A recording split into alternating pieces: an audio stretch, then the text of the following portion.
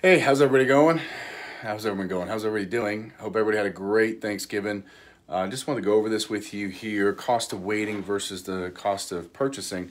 A lot of times people want to wait, especially right now. They kind of want to wait to purchase right now because where the rates are and everything else. And if you've been watching my news feed and watching the videos that we've been putting out, all indicators point to rates coming down. That's just a natural history of once the recession is officially called, which I think we're in one right now, but it's going to be officially called in 2023.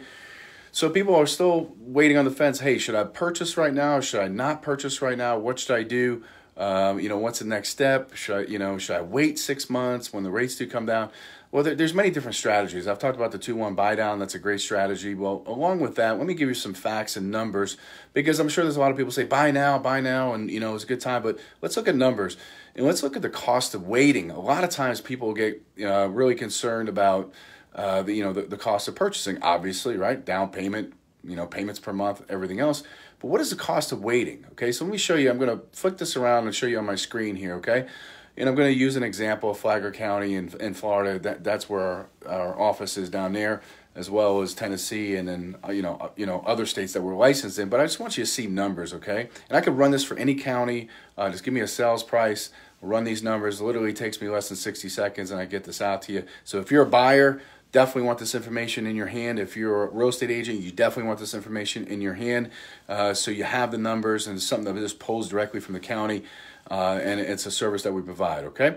So let's look at the cost of waiting, okay? So let's turn this thing around. Okay, so you should be able to see my screen here, okay?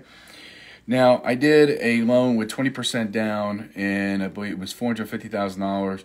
A sales price, loan amount of $360, as you see there, okay? So if you wait 6 months here, okay, if we come down here, okay, that's going to cost you an extra $5,300, okay? So, and then if you wait 1 year, it's going to cost you an extra $19,000. If you wait 2 years, it's going to cost you $45,000. If you wait 3 years, it's going to cost you $73,000. This takes into account appreciation and everything else that goes into it, okay? Payments towards the amortization, amortization lost, all that stuff. Well, property appreciation, we use very, very conservative numbers. I mean, and we can adjust that downwards, just play it extra conservative. But as you can see, so here's the thing. If you look into purchase, okay, and you look into, let's say you go into a conventional loan or even FHA loan, look for the 2-1 buy down, right? This is a strategy I talked about before in a different video. So if the rates are, let's just say 6.5, just to use a number, okay? 6.5 interest rate, well, the 2-1 buy down basically would be, your first year would be 4.5%, okay? So as the rates come down, all indicators point to around 5% rates are going to be. So even if the rates only come down to, let's say, 5.25%, refinance at that time, okay? Because in the second year of the 2-1 buy down, it's going to be 5.5%. So refinance, and anything left over that has been used in a temporary buy down, because you have to get 2.5% of the loan amount, has to be applied to the principal. So as you can see, if you wait, you're going to be losing money. Okay, 6 months. Like I said, you're going to lose over $5,000. If you wait a year, you're going to be losing over $19,000. Okay, so it's something where I'll give you some more charts and graphs so you can see it a lot more clearly here. So you can see the appreciation loss, and this one is $36,000. This one here is $15,000. Amortization loss and everything else. Okay, because it's not. A lot of people think about it's just about the payments. It's just about the payments. And so forth. And it's not just about the payments. When you compare rent, compare rent to purchasing, there's so much more that goes into when you buy a house, okay?